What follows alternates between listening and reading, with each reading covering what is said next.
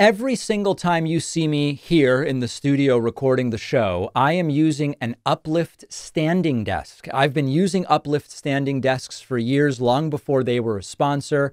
A standing desk gets my creative juices flowing. It's better for your health. And Uplift desk is the best in the business. Sturdier than other brands I've tried. Thousands of ways to customize the desk, choose the shape, material, accessories, and more. Go to upliftdesk.com/Pacman to receive up to $300 off, plus 4 free desk accessories. The link is in the description. Welcome to the show. Let's try this. Let's try to have a very demure, a very mindful conversation about Georgia. We're not going to use slurs. We're not going to make accusations. We're not going to anger anybody. I'm just going to tell you, hopefully without people flipping out at me, what's going on in Georgia and how this might affect the election. Nothing I am about to say is meant to demoralize or dissuade anyone from voting, but to point to what may be an outcome we don't want, and then to think about what we could do to prevent that outcome. Here is what's taking place in Georgia. No matter which polls you look at, no matter which polling average you look at, Donald Trump appears to be clearly leading in Georgia, a state that he lost in 2020. Every individual poll recently has Trump leading Georgia. It's not an outlier right-wing poll. It's every poll. In fact, the headline that got a lot of attention this morning was that in one particular poll, the Atlanta Journal-Constitution poll of Georgia, Trump was +4. And that is indeed the case. A reasonable response would be, okay, well, Trump's winning that poll, but what about other polls? And indeed, when we start looking at the different averages, you see that in the Real Clear Politics average in Georgia, it's red all the way down. It's Insider Advantage, it's Quinnipiac, it's The Hill, it's the Atlanta Journal-Constitution.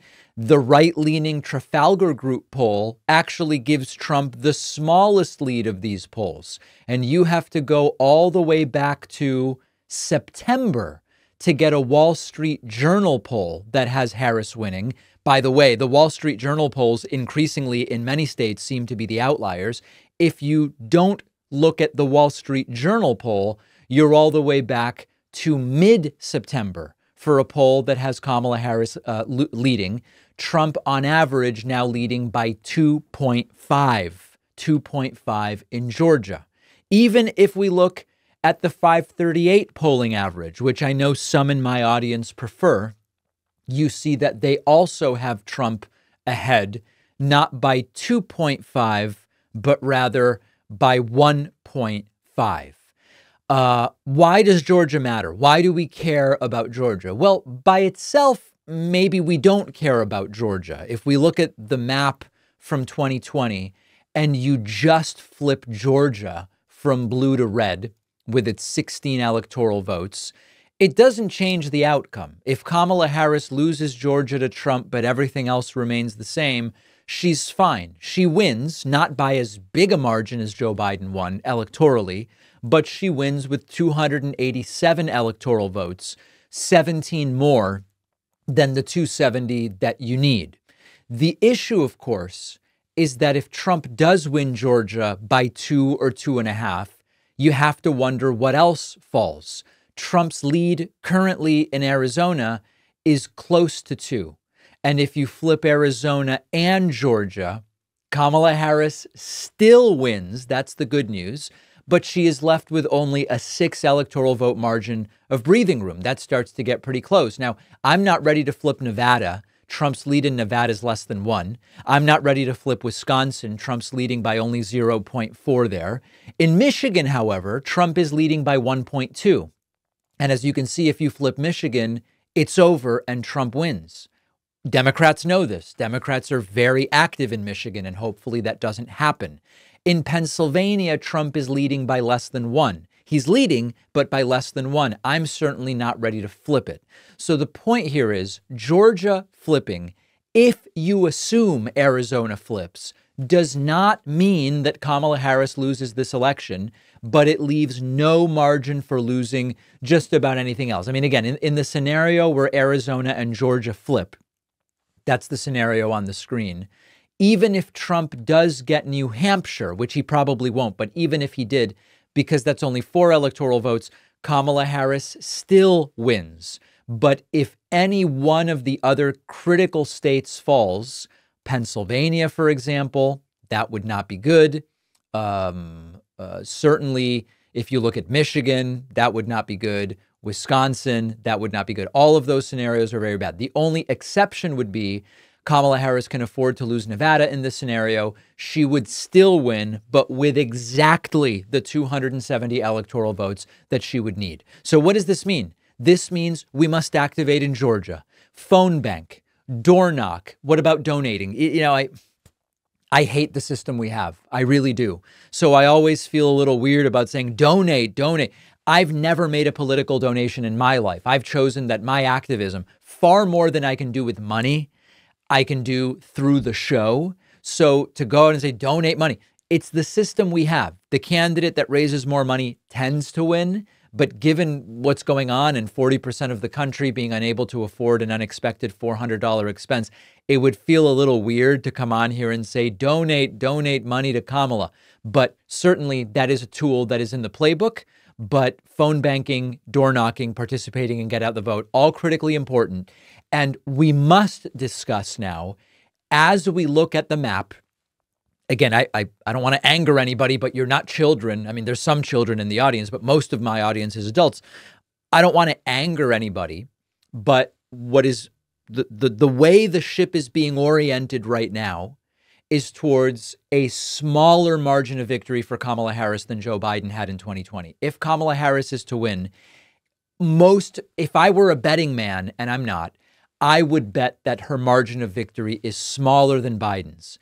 These smaller margins of victory, 282 electoral votes, 287, 276, maybe even exactly 270 if Harris loses Georgia, Arizona, and Nevada, which she may, these extraordinarily slim margins of victory are far more likely to result in the V word that we've been dreading now for years, violence. And I want to talk about that next. Usually when we say you're being alarmist, we say it as a bad thing. You're more concerned than you need to be about something. You are being alarmist and it's a bad thing and it would be better if you weren't alarmist. It's time to sound the alarm with regard to violence from MAGAs, Magadonians, and Magapotamians in just a few weeks, either on Election Day or the day after. I have a clip for you of Donald Trump's former national security advisor, Michael Flynn, predicting that there will be violence on November 6th if Trump has not been declared the winner. Now, I don't want to put words in his mouth, so I'll play it for you. I don't think he's saying there will be violence regardless, but it does seem as though he's saying if it's close, if we don't have an answer as to who won by November 6th, that's a scenario where we are likely to see the MAGAs go violent. What happens if there's a steal, and you can define that any way you want? Yeah.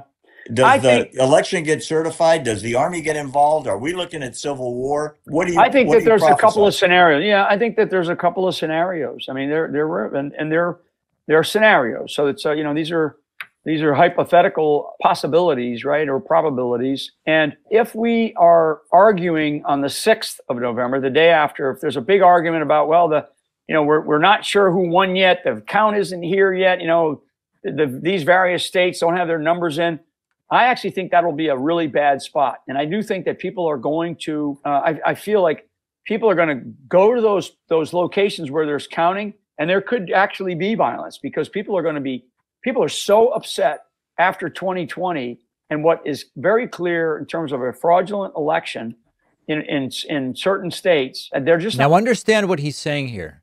He's not saying if the results are X or if the results are Y.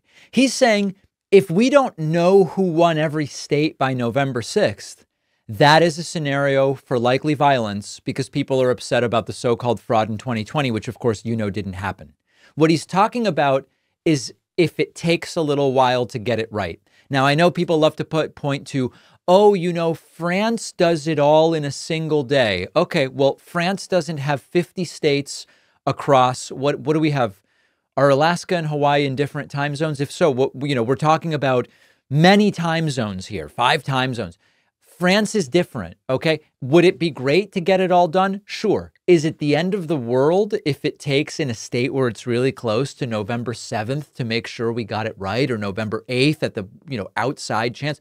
I don't think it's the end of the world, assuming we get it right.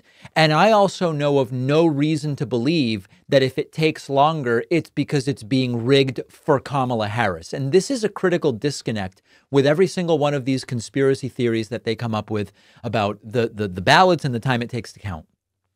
Even if you could prove that there was some kind of fraud going on because it takes 1, 2, or 3 days to get a final count, you after proving that there's fraud, you have to prove that it's fraud that helps Kamala Harris and hurts Donald Trump.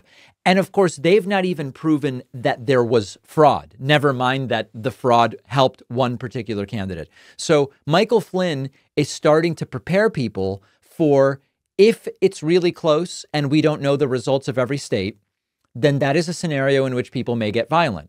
And we have to just be honest, it'll probably be really close. The most likely scenarios I've outlined so far based on the polling are that Kamala Harris, if she wins, will win with roughly the same states Biden won with in 2020, minus a couple of states. She would, if you said, David, give me the most likely outcome today, it's a map, it's the 2020 map with probably Georgia flipped to Trump, likely Arizona flipped to Trump, and maybe a state like Nevada. Harris still wins in that scenario, but with a smaller margin than Biden. In Georgia, Arizona, and Nevada, which could be the deciding states, it will probably be really close. The polling at the most says that there's a 2-point gap in Georgia. In Nevada, it's a smaller gap. In Arizona, it's a smaller gap. It really could take until November 6th, maybe the 7th. At the maximum, you would think by the 8th we would know. Michael Flynn is saying that's unacceptable and there will be violence. I'm not going to put up with it anymore. I do believe that the left will have plans to possibly have what I call these false actions, right? Where they have these paid activists who get out there on the streets and start problems, start set of outcomes. And I think what we have to do is we have to be ready for anything. We have to be ready for those outcomes. I pray that we have a fair election. Right. I don't see it, but I pray that we do. So this is the line. I just don't think we're going to have a fair election, and I've imposed an arbitrary deadline of November 6th, by which if we don't have clarity as to the winner, we are going to deploy violence. Now, Flynn says they have to be ready. He says we as they. We have to be ready. We have to, and I'm going to tell you something that maybe some in my audience will disagree with, although I think most will agree with. If Kamala Harris loses this election, I don't want her to be president. If the will of the American people, as dysfunctional, deranged, and dilapidated it would be, is that Donald Trump be president of the United States, I have no interest in crowbarring Kamala Harris into the Oval Office. I want the actual winner to be the president of the United States. It would be terrible if it's Trump, but if that's what the people decide, it's what it has to be. And then we have to figure out what to do in 2026 and in 2028. But that is not their approach. Their approach is, if I win, it's fair, and if I lose, it's rigged. And so obviously overwhelming the vote to such a degree that they can't steal it is the ideal scenario. Should that not happen, legally and from a law enforcement and security standpoint, Democrats better be damn well ready for what they have up their sleeves. I spend a lot of my day in front of screens, and sitting for long periods has been linked to poor heart health, bad posture, diabetes, the list goes on. And this is one of the many reasons I started using an Uplift standing desk many years ago, long before they became a sponsor. I stand when I'm doing work at the desk. I sit to film, and it's all on the same adjustable desk. A standing desk boosts my energy throughout the day, makes it easier to stay alert. I use the desk for everything. I'm sitting at it right now. I use it every day to record. I've tried a ton of different standing desks. A lot of them are wobbly or cheap. They don't provide cable management options. I've stuck with Uplift Desk for so long because it is rock solid and stable, built to last, super high quality materials.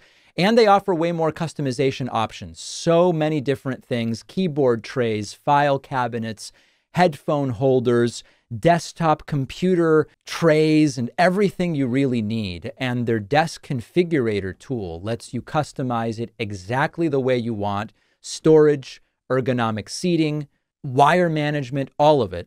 And Uplift Desk is giving my audience up to $300 off plus 4 free accessories when you go to upliftdesk.com/Pacman. The link is in the description.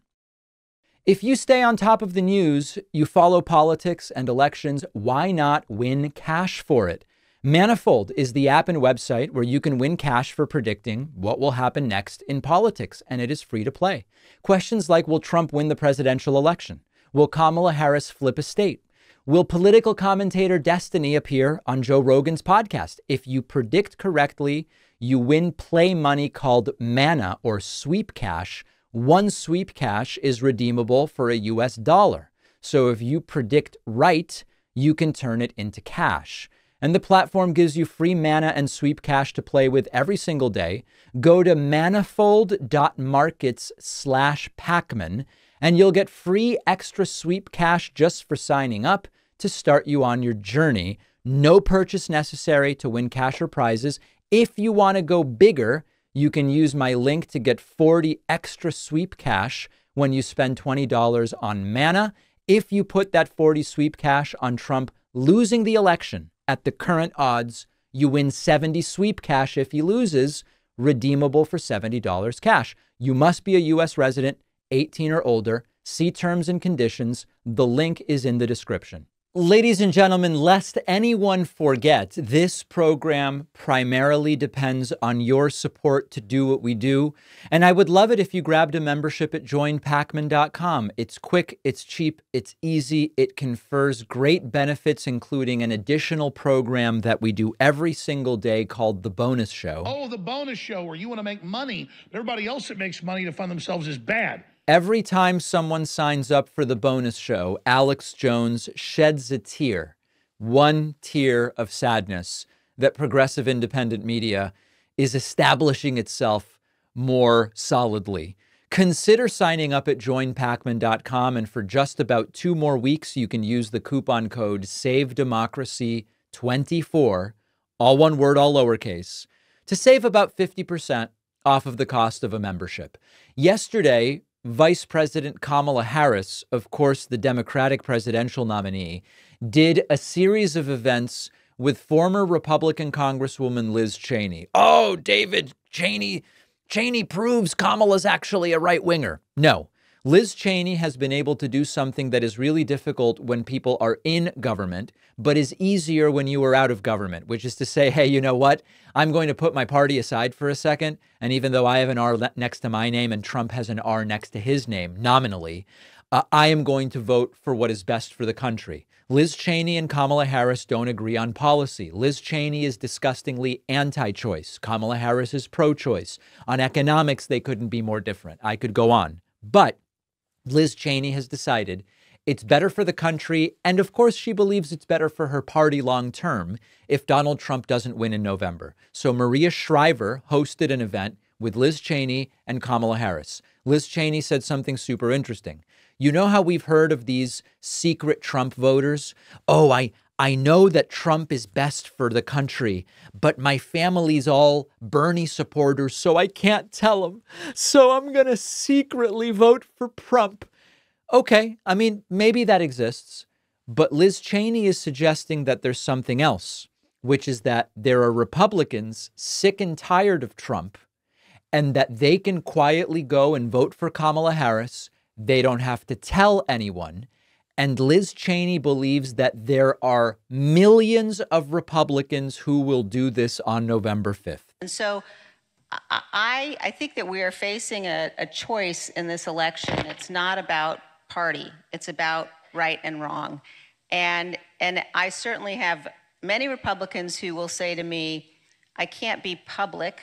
They do worry about a whole range of things, including violence, but they'll do the right thing. And I would just remind people, if you're at all concerned, you can vote your conscience and not ever have to say a word to anybody. And there will be millions of Republicans who do that on November 5th. Vote. Now, a fair criticism is Liz Cheney lost a Republican primary in Wyoming by 30 points. She has no idea how Republicans are planning to vote. But I don't think that that would be a totally fair criticism, because I think she knew she was going to lose. She knew exactly how Republicans were going to vote in Wyoming after she was targeted by Donald Trump. You don't have to tell your partner. You don't have to tell your kids. You don't have to tell your parents. You don't have to tell your coworkers how you voted. They can't find out. They don't have access to that information. So maybe she's right. And it's interesting that she is saying this is a phenomenon. I don't think she would make it up. She's in touch with Republicans. I think she probably has a sense of it. Whether it's millions, I don't know. Now, Kamala Harris also had a number of interesting statements that she made during this event with Liz Cheney, hosted by Maria Shriver. And she pointed out the degree to which Trump's own former officials have pointed out that he is completely unfit to lead. You know, I've said many times, I do believe Donald Trump to be an unserious man, but the consequences of him ever being in the White House again are brutally serious. And take it from the people who know him best. His former chief of staff when he was president, 2 former defense secretaries, his national security advisor, and of course his vice president, who have all in one way or another used the word that he is unfit to be president again and is dangerous. Listen to the report that what his former chairman of the Joint Chiefs of Staff, a general, said about him, that he is fascist to the core. And these are people who were in his administration, who worked closely with him in the Oval Office. And now, Trump has written all of them off as woke generals, soldiers he doesn't respect, and people who just weren't the beauties that he believed they were when he hired them, which of course directly undercuts his claim that nobody hires better people than he does. Finally, another interesting moment from this event, I'm not necessarily going to say go watch this whole 2-hour event. You can if you want. Don't feel obligated. But there were a bunch of interesting moments. And at one point, Maria Shriver asked Liz Cheney, are you surprised you're campaigning for a Democrat? Liz Cheney's answer is very interesting. Surprised. Are you surprised that you're out here campaigning for a Democrat, campaigning for Kamala Harris against the party that you've been a part of your entire life? What I would say, first of all, is we all know, everyone who watched January 6th knows, what Donald Trump is willing to do. He lost the election. He tried to overturn it and seize power. And then he sat in his dining room and he watched the attack on television. He watched it. People pleaded with him to tell the mob to leave, and he wouldn't. And he watched law enforcement officers be brutally beaten. He watched it. That's a depravity that, to me, I think to anyone who's taken the oath of office, makes someone absolutely unfit ever to be president again. Now, so listen, I don't think that this entire story about Liz Cheney and Kamala Harris clearly are the same on policy. Either Kamala's a right-winger or Liz Cheney's a left-winger or whatever. All that's going on here is that there are some basic guardrails for the way the country's supposed to run. And there are some Republicans who agree that preserving those guardrails is more important than supporting your party's nominee. That's what Liz Cheney has figured out. And to the extent that we agree on that, good for her. You want to see a full-blown cult? You want to see what happens when brain worms, MAGA brain worms, infect your brain? Well, it happened yesterday in Concord, New Hampshire. Donald Trump speaking to an event for religious people, by which I mean only Christians, okay? That when Trump does it's a faith summit. Yes, okay, I get it. You're talking about Christians. Trump mentions Jesus. The crowd starts chanting Jesus, and it starts to seem like they're actually chanting Jesus at Trump himself. In our movement, we love Christians, we welcome believers, and we embrace followers of Jesus.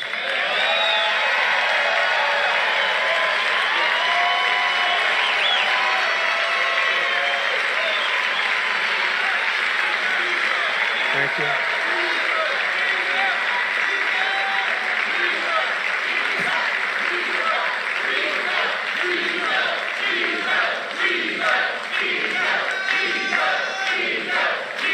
Right.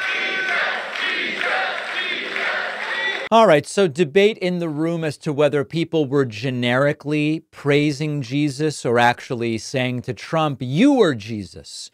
Classic Trump pandering. You all know I don't believe for a second that Trump's religious. He's never struck me as deeply spiritual. He concocted this religious identity just like he contrived his anti-abortion stance to run for president as a Republican. Trump tells a completely ridiculous story about how it is God's hand that saved him from the shooter. And the crowd eats this stuff up like it's being ladle fed to them. And my faith took on new meaning on July 13th in Butler, Pennsylvania, where I was knocked to the ground, essentially, by what seemed like a supernatural hand. And I would like to think that God saved me for a purpose, and that's to make our country greater than ever before. You know, the hand of God has a special meaning for fans of Argentinian soccer.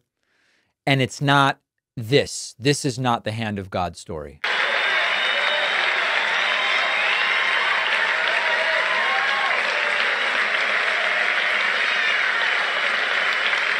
Thank you.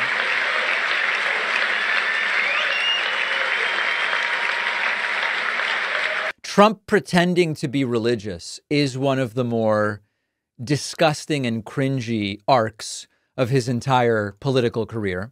Donald Trump attempted to speak about Hurricane Helene, and he just said it's big water, big water. Such hell, and it's as big a water, that's as big a water storm, they say, as we've ever seen in this country. Right. Extremely big from the standpoint of water. Donald Trump also said during this event, it's a religious event, very spiritual, somber event.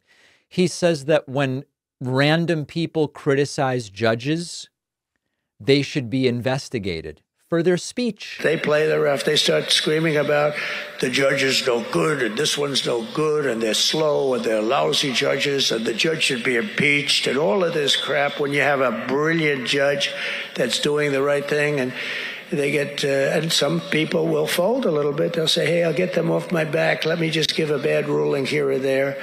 And some will do that, actually. But fortunately, most have courage and they understand. I really believe it's illegal what they do. And I know there's some great lawyers in the room. You ought to look at it because what they do is so obvious. It's illegal to say bad things about judges, which Trump does all the time. Judge Merchan, remember years ago when Trump was president with the Muslim majority country travel ban, that judge was Mexican American, so he was conflicted and he hates Trump and this judge is no good and Arthur Kaplan and all these different things. Except when other people do it, then it's a crime, then it's illegal. This is how fascists and dictators talk. He will try to carve out some way to punish people who criticize judges. in his continued confusion about how the world works, Trump says wind power is bad because if it's not windy, his TV wouldn't turn on. It's terrible. Wind, they put wind all over the place. Wind kills your birds, and if you want to watch television and the wind isn't blowing, you can forget it. Darling, let's watch the president tonight. I'm sorry, Esther, but the wind isn't blowing. We won't be able to watch. It's not exactly the most reliable source, but it is something. It's the most expensive source. Right. And of course, Trump apparently has not heard of batteries, and Donald Trump has not heard of the power grid. And finally, Donald Trump taking maybe his most principled and courageous position of the year in front of this Christian group. We will one day say Merry Christmas. And we will proudly say Merry Christmas again. Very, very powerful words. We will again say Merry Christmas. Did anyone stop saying Merry Christmas? It's all I hear. As many of you know, when people wish me Merry Christmas, I go, oh, thank you, Happy Hanukkah. And then some in the audience say that that's not nice. But if someone wishes me a happy holiday that they celebrate, why wouldn't I wish them a happy holiday that I celebrate? That seems perfectly reasonable. Anyway, we haven't stopped saying Merry Christmas, but under Trump, we will finally proudly and patriotically get back to it. All right. These were not even the most ridiculous political events of the last 24 hours. Let's take a break. Make sure you're subscribed to the YouTube channel, youtube.com/The David Pakman Show. Make sure you've pre-ordered my book, The Echo Machine, riddled with words, sentences, paragraphs, and even punctuation marks. There are periods and semicolons all over this book.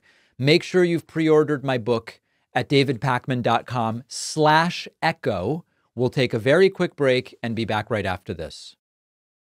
Don't forget that the best way to support the David Pakman Show is by becoming a member, which gives you access to the daily bonus show, the regular show with no commercials. You also get access to our entire archive of every episode dating back a really long time, and plenty of other awesome membership perks. Go to joinpakman.com, joinpakman.com. It's great to welcome to the program today Bob Woodward, who's an associate editor at the Washington Post, where he has worked for more than 50 years. He's shared in 2 Pulitzer Prizes, one for his Watergate coverage, the other for coverage of the 9/11 terrorist attacks, and has authored 23 best-selling books, including the latest, War, which we have already talked about to some degree. It's so great to have you on. I want to start a little bit with War, and then maybe we'll work backwards. Sure. 2 revelations that got significant attention in the book War include Donald Trump's post-presidency conversations with Vladimir Putin, as well as the realization that during the height of COVID, when COVID tests were scarce in the United States, Donald Trump was sending Putin COVID tests to Russia. Can you talk a little bit about how, in the process of writing this book, you come across that part of the story and how you think about it before the book is done? In other words, as the story is evolving, what sort of roles do these different anecdotes play in putting together the total story? Well, you try to find out more and try to nail it down and make sure. For instance, the example of sending the test equipment. It wasn't just the tests. It was a $2,100 machine and a bunch of them to, off to Putin to help him. I mean, actually, they were for Putin's personal use. And to do something like that is, what's in the national interest of our country? And the answer is take care of American citizens. And so Trump is trying to do a favor for Putin. and actually is. How do you balance, when you are doing this research, the researching and the writing and sort of determining, because politics is constantly evolving, when a story is complete enough to say, this is what makes it into the book and the rest will have to be for some other book? How do you know when the story is complete? Well, when you have good sources and you've confirmed it, my standard is to look for and find people who are witnesses so they could testify in a courtroom under oath, or documents or notes, some sort of contemporaneous information. And it's why it takes a couple of years to write one of these books. How do you balance maintaining access to high-level political figures, including, we'll talk about your recorded phone calls with Donald Trump, for example, that have now been the subject of other reporting. How do you balance maintaining access, but also reporting in a critical way when critical is what's appropriate, with the risk potentially of angering some of the people that you're talking to? Well, Trump is angry. I did lots of interviews with him the last year of his presidency. The book came out. That book was called Rage, about how he handled the coronavirus, and showed that he was completely negligent and not looking out for the interests of the American people. It's a tragedy for people, obviously, but in an interesting way, it's a tragedy for Trump that he didn't realize the information and the warnings he had, and understanding the power of the presidency is central to being president. That I've got this power, and in the case of the coronavirus, if he had just used the information he had and shared it with the public, he probably would have been reelected in 2020, would have beat Joe Biden. But people realized that the negligence was, what I call it, a moral felony on Trump's part, to not look out for the public and to share that information. So do you sort of throw caution to the wind and say, well, he'll just have to be mad, and if he never wants to speak to me again, that's what it is, but I'm just going to tell the story the way I want to tell it? Yes, of course, you have to do that. And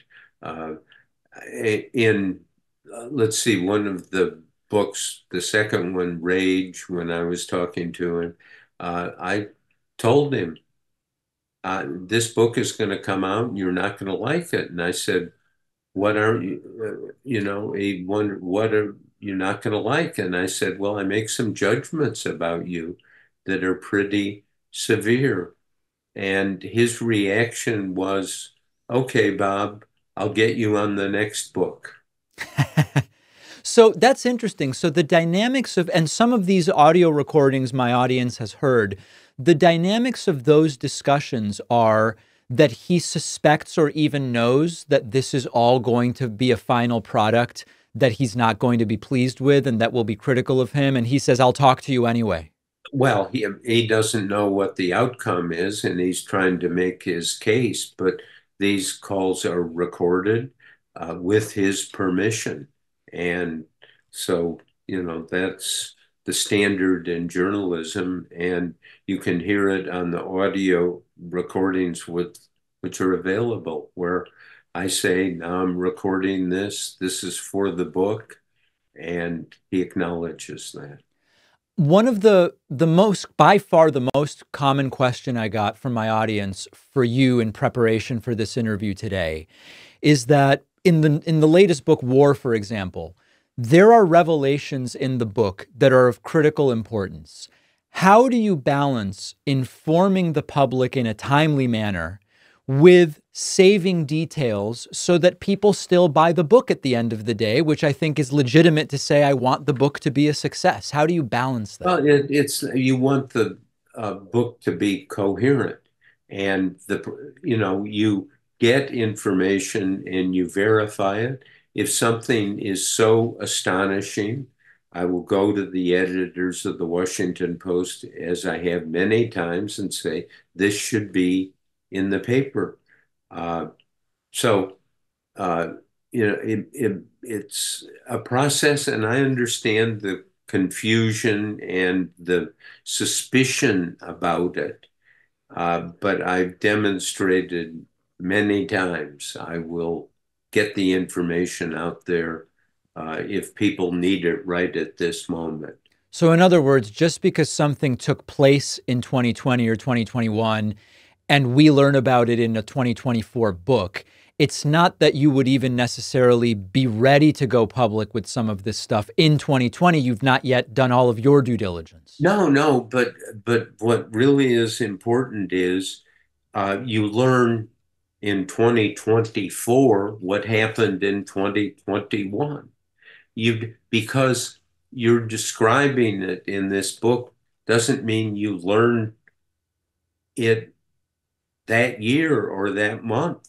It is a long process. And if you go through it and look at it, on a lot of this has been made public, tape recordings and so forth. You can see what the process is. And but I understand the curiosity, if not the suspicion about it.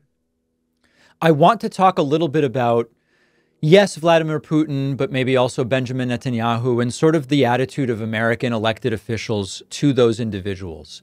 There is a lot of speculation around, with Trump, what he says publicly and what he believes privately with regard to some of these leaders. Similarly, with Joe Biden, what does he really think about Bibi, as he refers to him, versus what is the policy of his administration? And speculation about what would that be for Kamala Harris. What's most notable that you can share with us about the behind-the-scenes feelings of some of these folks relative to what is publicly said? Yes, let's take an example of President Biden and his private attitude, which he shares with associates, and I get the information firsthand. Biden said, that son of a bitch, Bibi Netanyahu, he's a bad guy. He's a bad effing guy. A, quote, bad effing guy. He doesn't give a S about Hamas. He gives an S only about himself. And at one point, Biden asks to an associate of his, very close, why hasn't there been an internal revolt in Israel? A strong internal revolt about just voting Bibi out of office somehow, some way. Just get him out of there.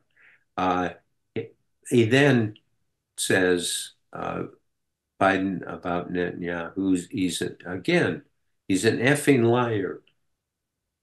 18 of the 19 people who work for him are effing liars. I'm looking for that one who's not. But he says 18. And very important what Biden says to Netanyahu. The perception, this quote, the perception of Israel around the world increasingly is that you are a rogue regime, a rogue state, a rogue actor. In other words, he's not talking about just himself and his assessment. President of the United States, Joe Biden, is saying others perceive that Israel has become a rogue actor. Is that perception new or unique in private among American presidents, to your knowledge? Well, I mean, I'm just talking about Biden in this case. I mean, he feels very strongly about it.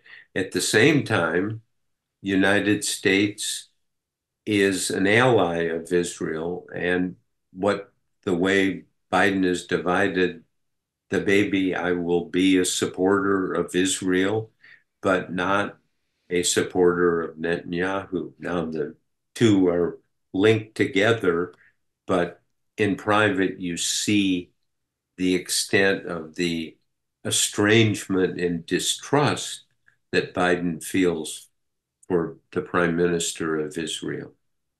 To flip this, when it comes to Putin, where publicly, particularly among the Democratic Party, there is overt disdain and contempt for Putin, is there a favorable view of Putin, or maybe a less negative view of Putin that exists in private that is not fit for public consumption, or is that not something you've come across? I really haven't, and both Democrats and Republicans look at what Putin's done. Let's step back.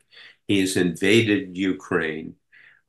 This is what Hitler did in the 1930s to Poland. It is territorial assault. Hundreds of thousands of people have been killed. The casualties are immense. This is the biggest war going on in the world. And you have to look at Putin. What's the motive? And I've dug back into what Putin has said publicly and what he says to others about this. Putin thinks Ukraine doesn't exist. He's convinced that it really belongs to Russia. And this you look into the documentation on this and the meetings and discussions, and it's horrific that a leader of a country like Russia would say, oh, we're just going to conduct a land grab. It belongs to us. Well, it doesn't. And of course, Ukraine, with their leader, Zelensky, is defending the country very well, get a lot of aid from the U.S. and from other Western allies. But think about it. What this is exactly, I repeat myself, what Hitler did in Poland in the 1930s. There's that country. I'm just going to take it. It's mine. Now, Putin has all these historic analogies which he reels out to say, well, back in the, 9th century or something like that, he has this rationale, but the world is stood up to it, as have the Ukrainians. But look at the geography.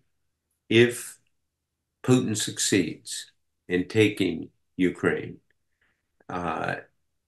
then Ukraine would be controlled by Russia. I talked to President Duda of Poland, and he's horrified. He said, we're next. If Russia takes Ukraine, there's a 315-mile border that Poland has with Ukraine. Right. And this would be another threatened land grab. And of course, he's worried about it. But I mean, worried sick about it, because this is a very real threat to his country. The last thing I wanted to ask you about, you've talked about Donald Trump's lack of fitness to lead compared to Joe Biden's steady hand. I'm curious, aside from what we publicly know about that, do your extensive conversations with Donald Trump also exhibit that lack of fitness temperamentally and constitutionally, or is your assessment really based on what he has publicly done as a policymaker? Well, first of all, Trump would not talk to me for this book. He was quite angry Yes. about the book Rage, where he was quoted extensively for 9 hours of interviews, and it revealed him as somebody not caring about American citizens or protecting the country. So I didn't talk to him for this book.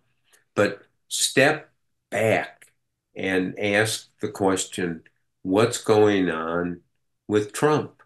And Trump is now running for president in the United States again. He may win. What does Trump represent? He represents no plan. He doesn't have plans. You need to run a government. You need a plan, and you need a team. He doesn't have a team. He is.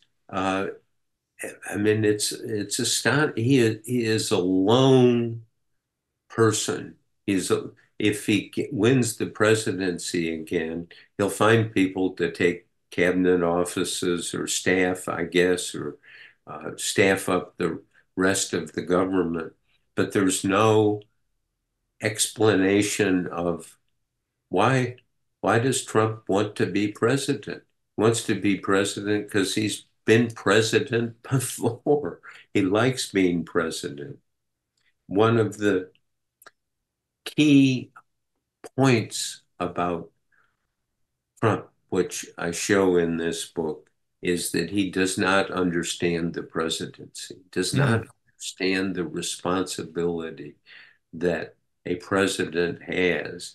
And the president has to assess and figure out what's in the national interest, not what's in his personal interest. And this is the tragic failure of this, and quite frankly, the tragic risk that he could become president again.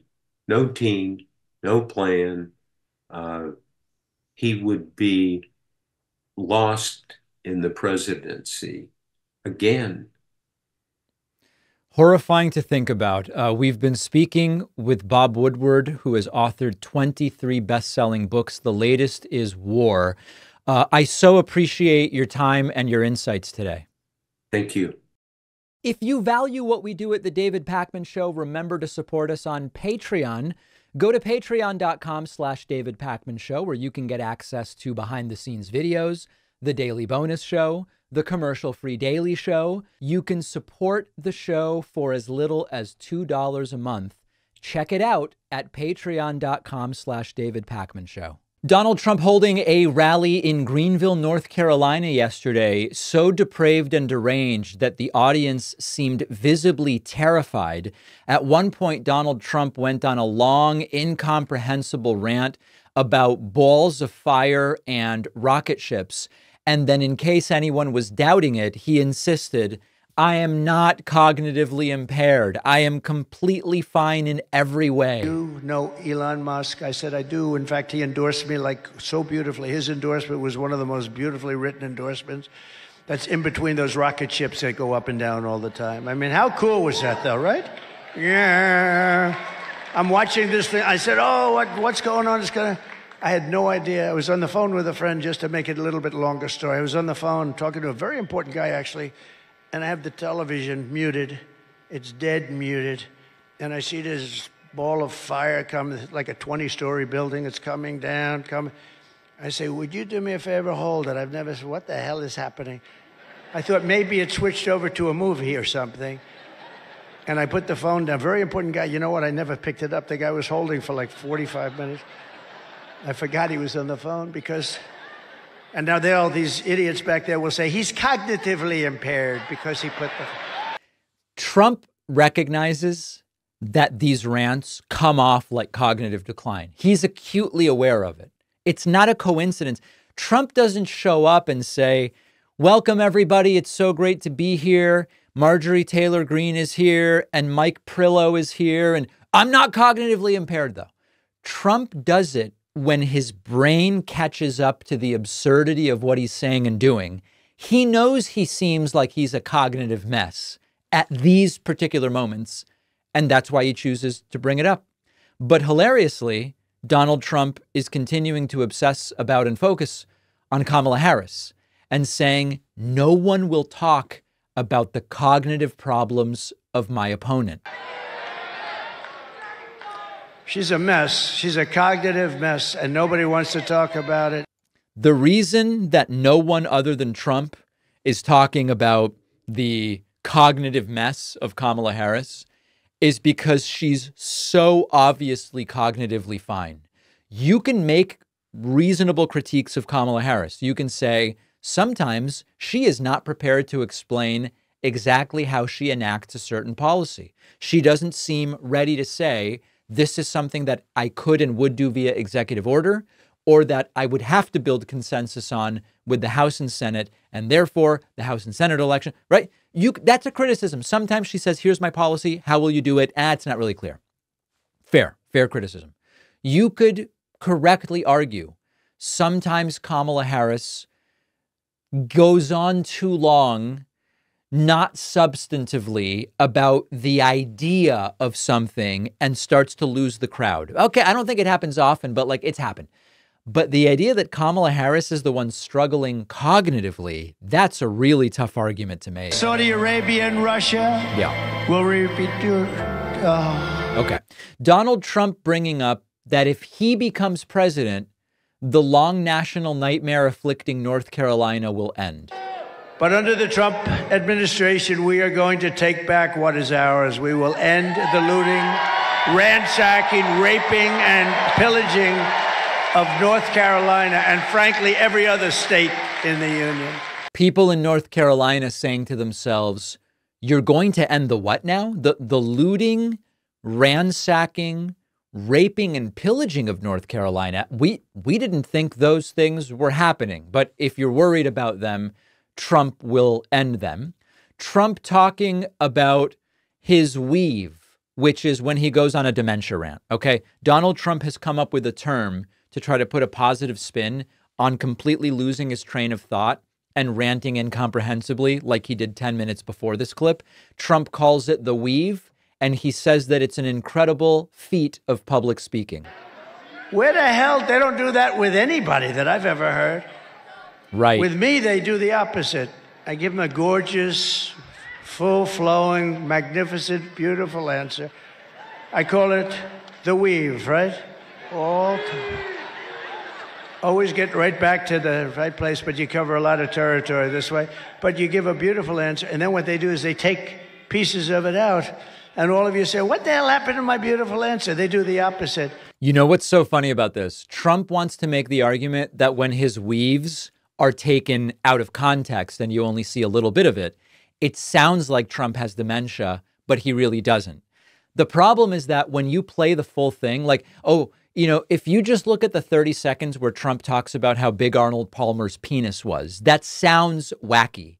But if you heard the whole 10-minute rant about Arnold Palmer, you'd go, wow, so articulate, incredible, prescient, on point. If you listen to the full 10 minutes, it's even worse because you say to yourself, why is he talking about this for 10 minutes? It doesn't make any sense. Also raising questions of why is Trump talking about this? If I were Trump, after having been accused of raping a 13-year-old, after having been found liable for a sexual assault, I would not be talking about rape, but for some reason Trump is talking about it. The women. You remember when I first ran, I used a certain word, rape. Everyone said, oh, he used the word rape. Well, rape, the percentage of women that are raped on the trip up, I won't say it, but you won't believe the number. It's just a horrible thing that happens, all because these people, they're basically saying, come up, we'll give you education, we'll give you this, you can stop it all in one day, you can stop it all in 1 hour, you can close that. So I built the wall, hundreds of miles. I then ordered 200 miles more. We could have had it up in 3 days. It flips up. All right, I think you get it. If I were Trump, I wouldn't be talking about rape personally. Later in the rally, Trump went full QAnon. QAnon loves the idea that Democrats are trafficking children for sex. This kind of goes back to Pizzagate and the whole thing. Trump continuing the QAnon stuff, and he says it is Kamala Harris who is one of the big traffickers. She's responsible for more human trafficking than any person in history. There's never been a problem in human trafficking in history like this one, and she's responsible. If Kamala gets 4 more years, you will not have a country left. You're not going to have a country left. You'll have 200 million people pouring in from all parts, and mostly prisons and lots of other places that you don't want to hear about. Immediately upon taking the oath of office, I will launch the largest deportation program in American history. There you go. So Kamala is responsible for human trafficking at record levels, and Trump will do mass deportations to fix it. And then finally, no good Trump rally is done until a strangely orange-hued Trump starts doing the double jerking dance. It's fun to stay at the YMCA. It's fun to stay at the YMCA. Absolutely terrifying, completely and totally. And if you're wondering, at this stage of the game, nearly November of 2024, who still goes to a Trump rally? Well, it's the same people that are attacking me on Twitter. I want to talk about that briefly next. Many of you know, because you follow me on Twitter and you see I almost never tweet, that I'm almost completely off of Twitter. Since Elon Musk purchased it and destroyed every aspect of it, there's just really nothing there for me. So very infrequently, I will put a tweet down just to see what sort of response I get. And so yesterday I decided to do this just to take the temperature of what's happening on Twitter, or X as it's now called. So I put up a tweet, or maybe better said, an excretion as they are now called, where I said, it's wild how after accusing Kamala Harris of faking working at McDonald's, Donald Trump went and faked working at McDonald's. The responses even surprised me. I'm just going to highlight a few of these. And my question to you is, when did the MAGAs become such easily triggered snowflakes where if you levy any criticism about their cult leader, they just lose it all the way up to starting to use slurs against you? So here are some of the responses. One individual said to me, "You were better before the TDS took you." TDS, of course, being Trump derangement syndrome. I would argue it's the cult members who have been deranged by Trump, where they can't even consider or acknowledge that they're following a madman. But I'm the one, I guess, who has the problem. Homophobic responses, where one person said, "You look like a backdoor kind of male." So yeah, it figures. You know, as many of you know, I have been the target of homophobic attacks really as long as I've been doing this show. I've always considered myself an ally of the LGBT community. And I guess as a result of that, and maybe some people say, they write in and they say, "David, it's the fact that you comb your hair that is making them attack you for homophobic reasons," which I don't really get, but that's what I've heard from a few people. I've been dealing with this for a long time. It's almost like they think that if I were gay, my opinions would be less valid, which is not an altogether new concept for the hard right. Another response, "You do know that was the whole point, don't you?" Just kidding. Of course you don't. If you were capable of picking up irony, you wouldn't be a progressive. It's really funny when you look at the state of right-wing comedy, like we did yesterday, Jim Brewer hopping around on a stage and hitting his microphone. When you look at the state of right-wing comedy, it's funny to be told that it's the left that can't pick up on irony. And of course, there was nothing ironic about Trump appearing at a McDonald's. Trump's argument is Kamala Harris didn't really work there. She lied about it. I care about workers. I am the everyman. I will show up and work. And of course, none of those things are true. Another response was simply, "You're such a beta pussy, it's astonishing." Hard to respond to this one, certainly. The left has no sense of humor at all. your life must suck. And finally, when everything else fails, you go to making fun of people who have medical problems. Finally, Sundon Teddy wrote to me, "You, sir, are retarded." So a sampling of responses from the people that are still on Twitter, reinforcing my belief that this is not really a platform I want much to do with at all. On the bonus show today, the Central Park Five are suing Donald Trump over his comments about them from during the Philadelphia. The FTC's rule that bans fake online reviews goes into effect. I want to dig into this because I have a lot to say about online reviews, and I know people in the audience have written to me about this as well. And finally, Jill Biden now says in no uncertain terms, it was the, quote, right call for Joe Biden to step aside and drop out of the 2024 campaign. Does she give details as to why she believes that to be the case? We will discuss it on the bonus show. Sign up at joinpacman.com. I will see you then.